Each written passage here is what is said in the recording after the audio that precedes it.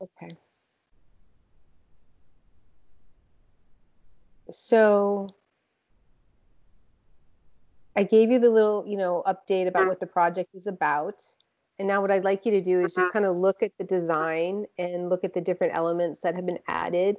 And I mean, the three of you, any of you can speak up about what you see and what you like. We could go through a little bit, just like, where do you think a button will go, or what do you think it will do just by looking at it? Like, what do you expect the home button to do? Okay. Well, I mean, the home button will take you to the home screen, right? So that you can Yeah. start clicking. That's for sure. And how would that differ from the back button? Because I'm assuming no matter where you were in the tree, in the clicking tree, I guess, that the home would take you to the very first screen, wherever you were. So in the back button, you might have to go back, a couple times to get to home, depending on how deep you are. Mm-hmm. But And home then, is directly there. okay, perfect. And then we brought the search function and the closed captioning function to the forefront. It actually has a button. It's not something you have to now search for. They're right there on the interface. How do you guys feel about that? I personally love that because I feel even when going through Netflix or things like that, you have to pause and go back and then go forward, and it just seems like you're clicking more buttons just to do one thing. So it's nice that it's one button right there in front of you. Okay. One of the things we added was the texture, which might be hard to see on the drawing, but we added a texture to the bottom of the remote, and the top of the remote continues to be the touch glass, the touch screen glass. Yeah. How do you guys feel about that? What are your thoughts on that? I like that idea because, like you said, when you grab it in the dark, you're like you can tell by feel immediately if it's backwards or forwards. Yeah, that's nice. Have you ever had that issue where you pick up the remote and you point it to the TV the wrong way? Oh yeah, definitely. Oh, okay. I just thought maybe it was our family. No.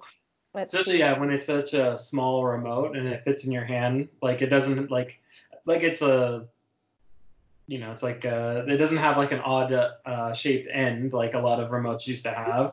Like the big kind of rounded top that makes it feel like, oh, that's the top. And there's no like battery weight to it on one end where the batteries are that tell you like, oh, that's the back. That's so small and you can't tell. Yeah, that's great. Have you, when you first got your remote, do you remember knowing or not knowing about the glass touch screen? No, but I was so like I had seen the videos on it before I even touched it, so I didn't go into it ever with fresh eyes that I didn't know that it was touch.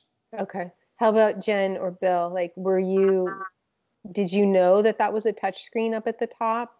I don't. I run through Xbox, so I don't have a Apple TV. Yeah, and I don't have one with a touch screen, so that was not my first reaction. I didn't think it was a touch screen. Oh, okay. I've never experienced that yet. Okay, we're going to be cutting that part out of the video, both of you, Bill and Jen. So let's pretend. Okay, how do I rephrase that question then? Well, I'm going to start from right here.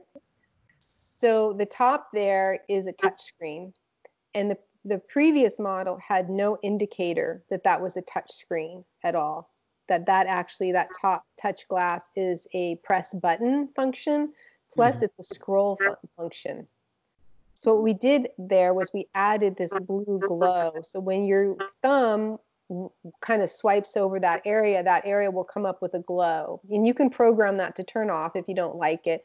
But in the beginning, it can kind of give you clues that if you're trying to select something, it could light up blue as you're trying to select it. As you're thumbing over it, it'll remind you that there is a function there that it can do something. And that was because originally out of the box, there's no indication that that's a touch screen at all. It takes a little while to figure that out. The other thing was we were going to have it be that if you say find remote, that's going to light up. So, that's nice. You guys, do you feel like that would be a good one?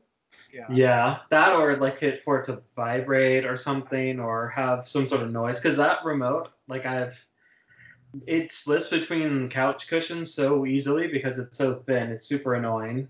Yes. So that's the idea, that you would almost like turn off the lights in your room, say find remote, and it would light up between your couch cushions. Yeah. Yeah. Yeah. It's notoriously like slippery and like just it goes everywhere. Yeah. Okay. So you actually you said slippery, because that was another reason to add the texture, was the slipperiness of it, because that glass touchscreen is breakable if you drop it. Mm-hmm. So that was to add a little bit of grip to it also, without losing the minimalist aesthetic. Yeah. Nice.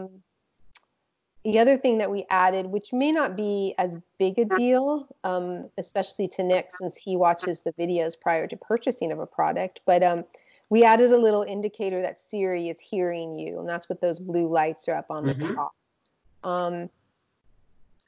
Have you ever had any concerns with that Siri's not hearing you? Well, no. I'm more concerned that she is hearing me all the time. No, but I know what you mean, though. Like, if you say a command and you want to know that, like, because, like, any of the voice command devices I have all have some sort of indicator that, like, when you say, Alexa, or Hey Google, like, there's some sort of something that comes up to tell you, like, I'm listening now. Sorry, I'm not sure. Just like that. Yes. So okay. So that was the idea of it, that would flicker a little bit to know to give a feedback that Siri hears you, and it also could relate back to Bill's thing, that if you start seeing that flickering and you are not talking to it, that you could go into the controls and turn it off. Yeah. It's kind of could be a safety feature as well as just a feedback feature. Yeah. Yeah. And then the last thing, this actually came up from another tester who said, wouldn't it be cool if the remote had a flashlight on it? Just a little flashlight, so that when you are watching a movie and you're getting up to get more popcorn or whatever, it has a little flashlight on it, kind of like our phone does. Like, it wouldn't add any function to the remote. It would add, more convenience. It just add more life convenience, but not really a function to the remote. What do you think of that? Mm-hmm. I think it's always nice to have a little flashlight. It always comes in handy. That's how we use our phone. We just kind of flick the phone up, so that the home screen comes on, and that's usually enough light to get us around without kicking a table or whatever, Yeah. Or if you drop something. If you're looking to add, go ahead. Yes. If you're looking to add stuff, something that doesn't come up but is very handy in my home is a place to plug in earphones or to earbuds. Say that. Because there are times when Tracy is baking and I'm doing something else and we're in close proximity and I just can't hear whatever. So it's handy I can put on right now I put in my little headphones and I can hear everything without having to turn it up real loud. Mm-hmm. Oh, that's so interesting. So a headphones that goes into the remote. So now the TV is playing through the remote to the person. Yeah. That means you have to put a speaker into the. No. What you could do is that you could pair it with AirPods. So you could have the AirPod case or the AirPods, and you just touch it to the remote so that it pairs to on Bluetooth. There you go. Well, we already have some things on here that it's like we're dreaming. Like, I don't know if you can do, I don't know if they could do this. So there's Roku. So their remote has headphones jack into it.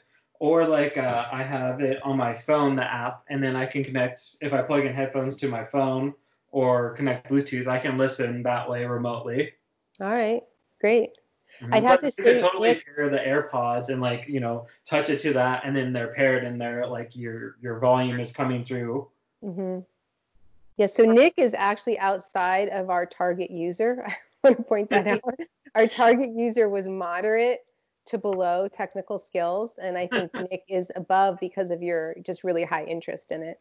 Yeah. But Jen, you were going to say something, and then do you remember what it was? It was when Bill said something about the phone, the ears. It was before that. Oh, it was because we were talking about something. I mean, what I will add though is I do think the Siri button and the mic thing is a good addition, because someone like my mom, who's not tech savvy, adding that, one of the things that it's really easy for her to do on her phone, like even to type a text, is to say the text with the mic. I feel like, and even every remote she looks at, she's like, show me how to use it. So I feel like with that Siri button being right there, and the mic button being right there, that's like easy for someone like that gets intimidated by all the buttons. It could just be that one that they could do. Yeah. Yeah. And that's the thing we sometimes forget about, is that, like, I didn't really need, when it was a group project, and I didn't really need that clear microphone spot, but they did. And then when I hear about your mom, I think, yeah, not only is that clear microphone spot good, but even the little lights that go up to it would make your mom feel better, like I'm being heard. Yeah. So that's really good. Great. Okay. That's all I needed from you guys. Thank you. No problem. Stop recording.